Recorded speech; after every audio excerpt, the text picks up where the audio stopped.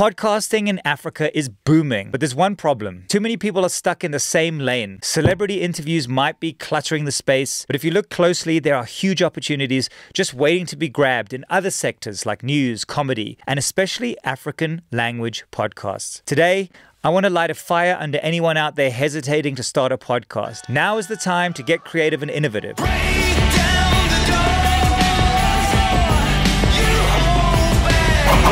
Let's take a look at the bigger picture. Africa is becoming a global player in podcasting. But as someone who runs the Africa Podcast Network and sees the commercial demand every day, I can tell you this. There's a lot more to podcasting than celebrity interviews. Yes, that space is cluttered, but there are massive opportunities where hardly anyone is looking. So where are these untapped opportunities? Let's dive in. News podcasts are a land grab opportunity.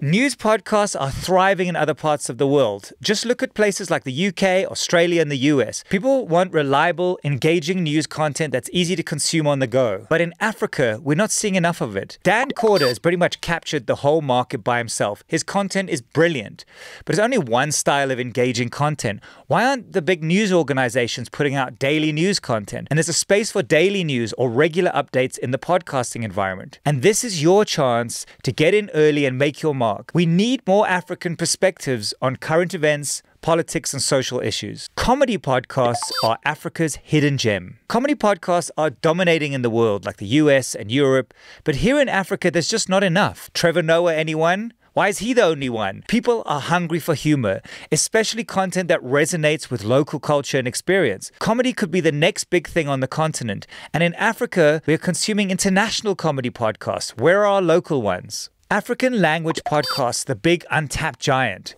And here is where the gold mine is. We have over 2,000 languages across the continent. And yet so few podcasts are being produced in these local languages. Think about it. This is a massive, uncatered for market. There's a growing demand for content that speaks directly to people in their native tongues. I've been researching in South America and French-speaking countries where native language podcasts are killing it. And here's what I want to tell every aspiring podcaster listening. Stop waiting. Stop second-guessing yourself and start creating.